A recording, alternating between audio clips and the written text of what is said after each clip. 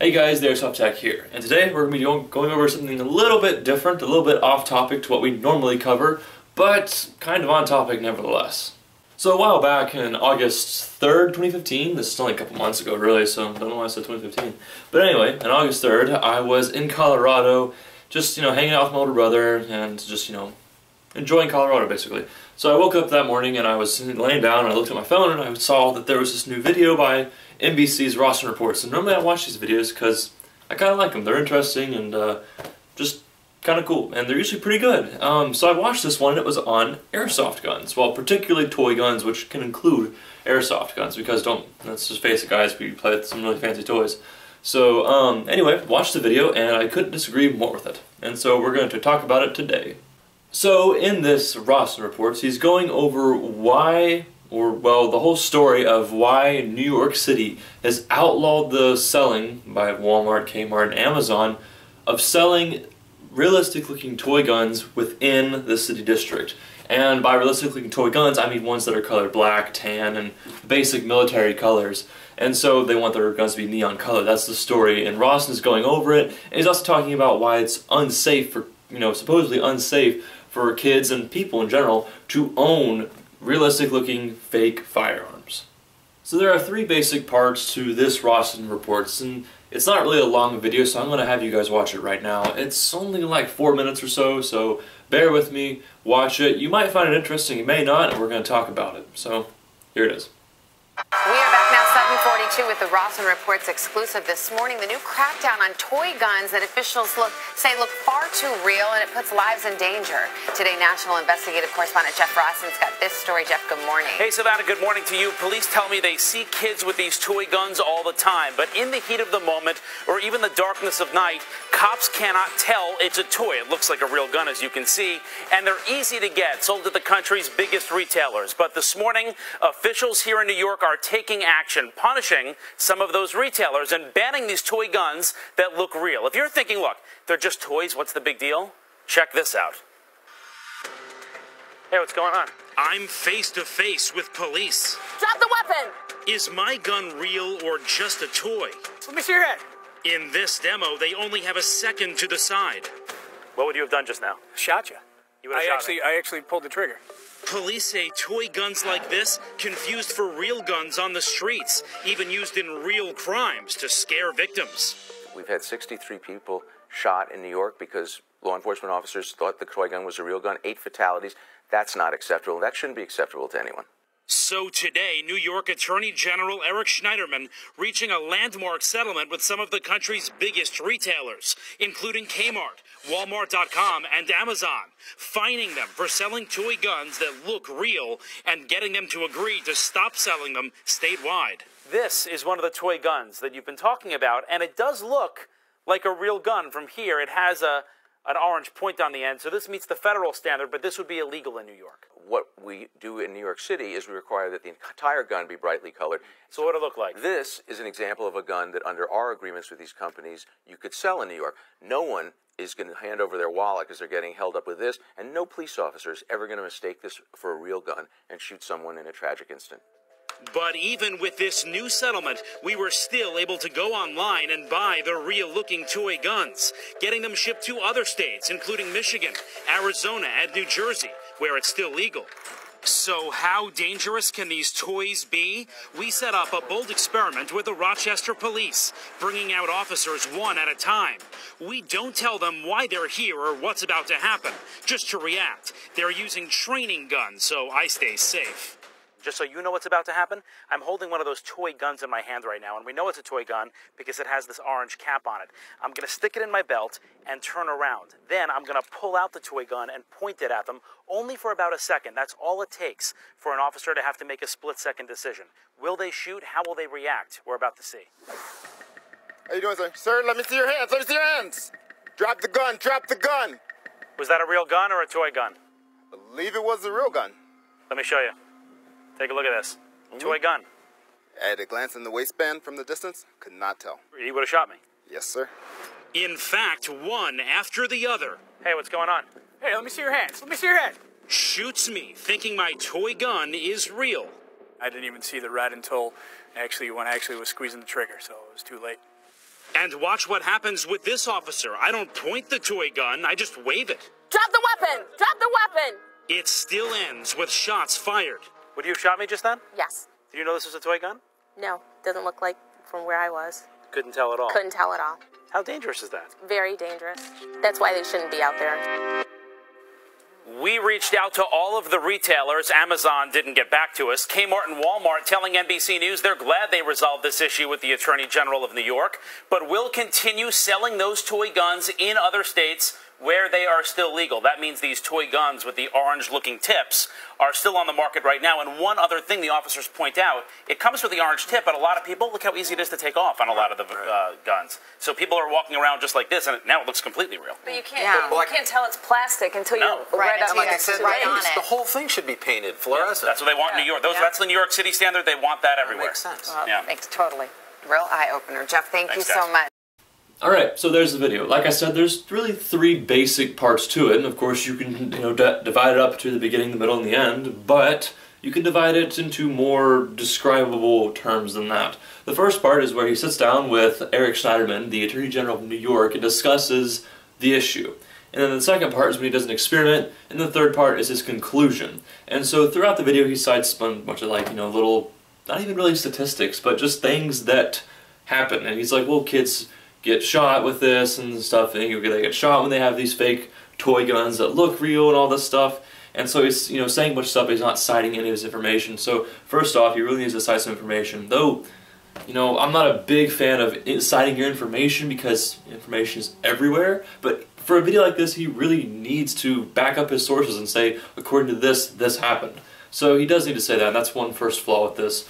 But really, that's kind of a nitpicky flaw. The biggest flaw, or one of the first biggest flaws in this video, is when he sits down with Eric Schneiderman, the New York Attorney General, and actually discusses the issue. And the issue, according to the Attorney General, is the fact that these toys look real, and they're getting people killed, because when a kid walking around the streets has this realistic looking gun, a police officer on patrol can see him and say, okay, this kid has a gun, I'm going to get out and defuse the situation because he shouldn't have a gun. And then the kid won't put it down because he doesn't understand what's going on, and so the police officer ends up shooting the kid. And so that's not good. We don't want that in our society. But the solution, according to the Attorney General, is to just outlaw guns that look real, or outlaw toy guns that look real. And so that's the solution, according to him. However, the problem with the solution is that it revolves around the fact that you're anticipating that criminals and people that want to do bad are going to obey the law. And that's just never something you can rely upon. It just, by definition and by logic, you can't rely upon that. So, say I were to take this gun right here, my trusty ICS M16, and I ran into a department store with this and I tried to hold it up. I would probably be relatively successful. Maybe not here in West Virginia because a lot of people open carry and concealed carry. But still, I might be pretty successful. I'd be pretty stupid because it's an airsoft gun, but it looks rather real and I could probably get away with it.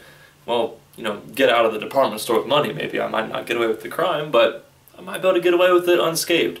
So his solution was to make it illegal for these kind of guns to exist in New York City, so that it has to be neon color. And so when you look at it, you're like, oh, that's a fake gun because real guns are not painted neon colors.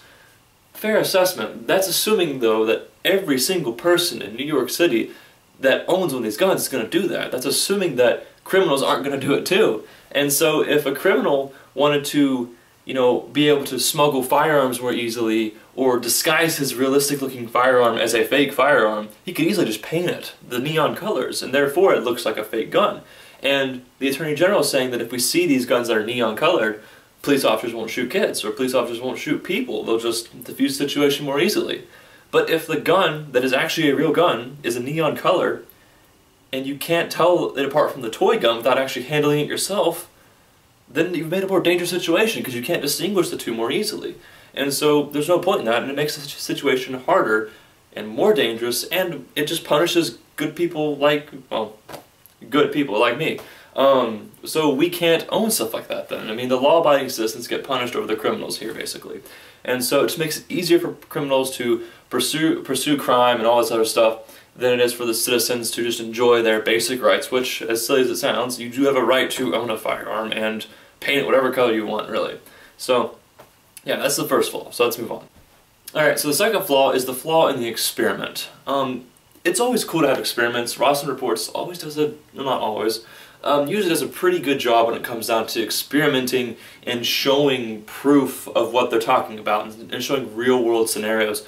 And the problem with this real world scenario, is that the bad result is death, so it's harder to test, and so they have to have some safety things in it.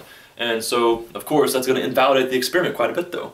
And so, during this experiment, they had Rossen, Jeff Rossen, right outside a police station, I think Rochester, New York. And so they had him right outside with a fake gun, right in his, between the front of his pants and his abdomen, right where the gangster has his gun normally. And so he had his gun there, and they had 3 police officers. They gave each of them, fake firearms, the training firearms that they use when they're, going through the police academy. They told them to go outside and react how you would normally react. They had cameras on them, and so yeah, basically what they did with all this is they invalidated the experiment because the police officers, the variable that they're testing here, knows what's going on, so of course they're going to react the way they're supposed to react, which is the way Jeff Rossen set the experiment up. So, in all honesty, that experiment is very invalid. Maybe, sure, a police officer would have shot all 3 times that he was introduced in that situation, but the fact that how you went about doing the experiment really invalidates its legitimacy. So a better way of doing this, and granted a more dangerous way and a little bit more, untrustworthy way of doing this, would have been giving the police officers their guns, putting blanks into the magazines, not telling the police officers, and then sending them out on regular patrol to encounter an exact situation, and then seeing how it results in. Sure, a fair bit more dangerous, and sure, a fair bit just way different. But in order to make a proper experiment on this, you're going to have to test humans, the police officers, with raw behavior. And so you can't do that when you tell them everything that's going on. I mean, when you do a social experiment, you don't tell them you're doing a social experiment. So, plain and simple, this experiment is very invalid because it just doesn't test anything. It just gets us right where we're back to. And so, yeah, not a very good experiment, very invalid and not legitimate at all, and can in no way support the argument in the video. The third part is obviously the ending and sort of the conclusion to the video. In the end, he shows him taking a fake gun and easily taking the federal regulated orange tip off the front of it. So anyway, I just want to say that that is not very easy to do. So this orange tip right here, it's not coming off. I can't just take it off with my hand.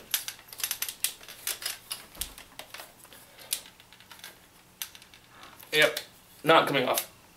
Hold on, I'm gonna get a knife. So I got a knife here even.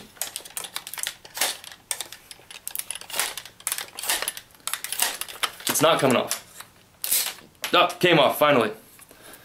Okay, still got a little bit on there, so if I can get all of it off. Yep. Alright, so there goes the orange tip, finally. Took a knife. So at the very end of the video, right when he takes off the orange tip with so much ease, everybody's going around the little reporter's table and saying like, yeah, this should really be illegal, or yeah, it should really be a law that these guns should be painted fluorescent colors because it's just so much better for society. And I'm just sitting there thinking, like, you're so narrow-minded. You're not treating the real issue. You're putting a band-aid on a broken arm is basically what you're doing. Trying to stop a bullet wound with like a band-aid, or putting a tourniquet on, on the broken finger. Like, you just don't do that much excessive, you don't have that excessive of a response, basically. And so I believe the real issue here, and I'm going to get a little political with my political opinion, so anyway, I believe the real issue here is twofold. I think, number one, it's not very smart to be out in public where you can be seen very easily by the populace, the general populace that is, rightfully very scared of, gunfights and other things that will be occurring recently, like just, mass shootings happen quite often. It's not a good scenario. And so, of course, people are going to get a little frightened when they see kids or people running around with realistic-looking guns. They're probably going to call the police. Police are going to show up, and somebody might get hurt or, even worse, die. So it's not too smart to be out where you can be seen with these realistic-looking guns. So the first solution would probably be, just to go somewhere private. More private than just your backyard, more private than just your front yard, that kind of stuff. It's smarter. The second one is, I believe that the government should not be so uptight with stuff like this. Granted, like I said in the first one, it's not smart to do this kind of stuff, but that's you don't have to be smart is the idea. Like what I'm trying to say is, the government, like when you're out in your backyard with, you know, a realistic looking firearm, like say I were to take this, you know, M16 right here out to my backyard and be, you know, shooting pop cans. I'm in my backyard, my property, and my neighbor sees me over my fence. You know, they could, my next door neighbor could do that, easily see me over my fence, and, you know, call the police because they're terrified that I have a realistic looking firearm. Now granted, they would not do this because I've actually talked to them about it. I've actually went to these neighbors and told them this is what I do, don't be scared if you see something like this. You know, if you see me, you know, doing something you don't think I should be doing, bring it to me, not the police. We'll have a friendly discussion with it and figure it out. But just say, for, you know, a scenario's sake, that somebody sees me doing this and they get scared and call the police. Well, number one, I'm on my property. I've not hurt anyone yet. You don't have, and somebody may use the argument, well, they're not feeling safe.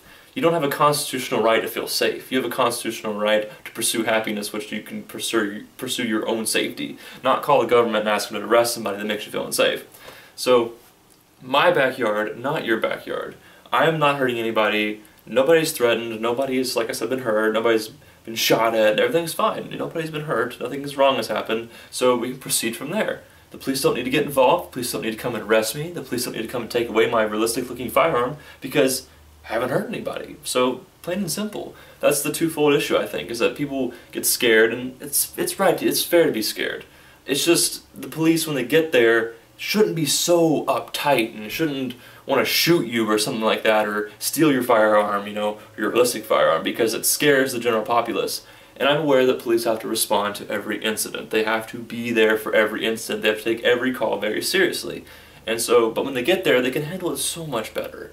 And it's just, it's really silly. They really just don't need to be so uptight with certain things. And I know there's a lot of mass shootings recently, and I know that's very important to protect people. But, you know, a 6-year-old with a, you know, fake gun running around in his front yard, not even, you know, there's no shots fired, no danger has been presented, and you call the cops and the kid gets shot?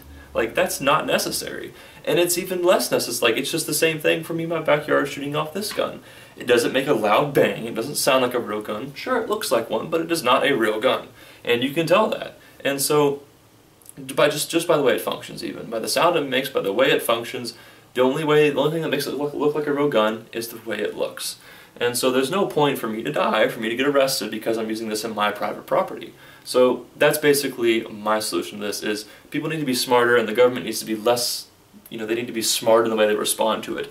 Like I said, I'm aware people get scared now. I'm aware it's very important to call in things to the police that you see are very suspicious. But the police don't necessarily have business in your front yard or in your backyard and stuff like that. And they most certainly don't have business shooting you when you're in your backyard and they have no search warrant and anything like that.